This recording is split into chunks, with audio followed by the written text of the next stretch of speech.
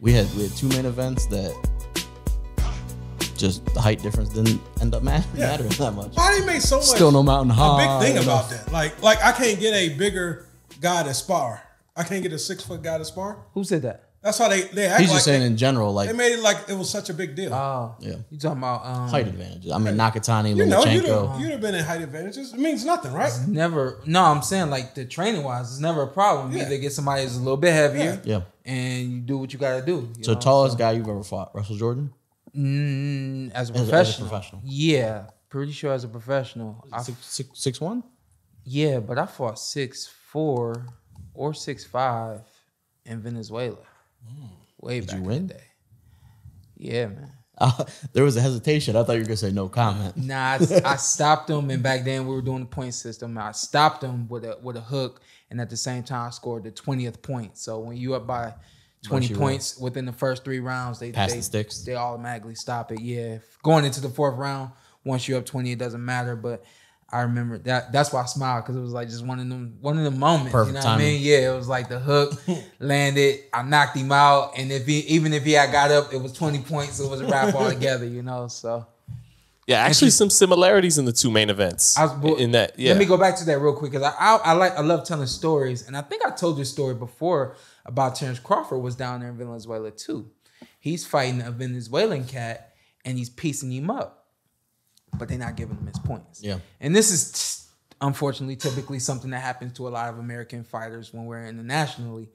He knocked dude out and did not get a point for the punch that he landed. That's funny. That knocked the dude out. So when you say the U.S. is complaining that, you know, we are being fair, all this and that, like that kind of stuff would happen like religiously back in the day. And knowing him, I'm sure he was not pleased about that. About that scoring of that fight. But he was about to fight somebody. Yeah. It happened to be that guy, unfortunately. Yeah. So you feel like U.S. The American fighters and the amateurs, they get that more than any other fighters in the other countries, or?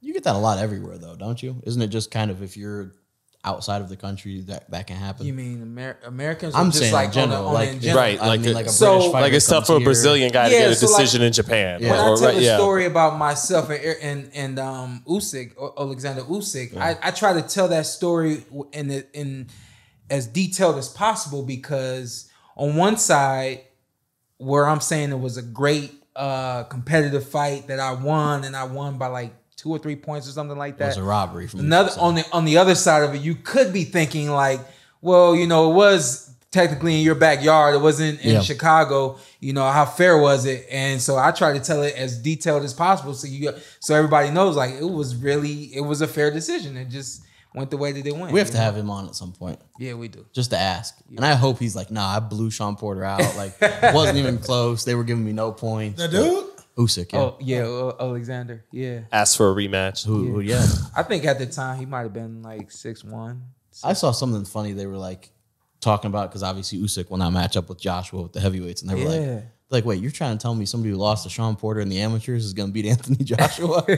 I was like, damn, I don't want to use him as the false equivalency there, but... who was it? It was somebody that used to fight back in the day. And they said everybody went through him on their way up. I'm trying to think of who it was. I think it was the Jesus Soto Caras. I think it was the 2000 class. I'm trying to think of who it was, and it was like everybody.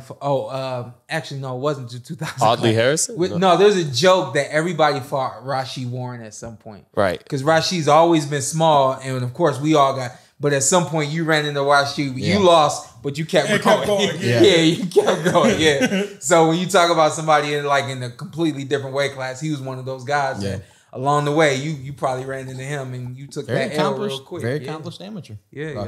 Don't tell me you didn't enjoy what you saw, because I know you did. What you need to do now, hit that subscribe button, hit the like, hit that notification button. Check us out every week, every Tuesday, something new for you right here on the Porter Way Podcast.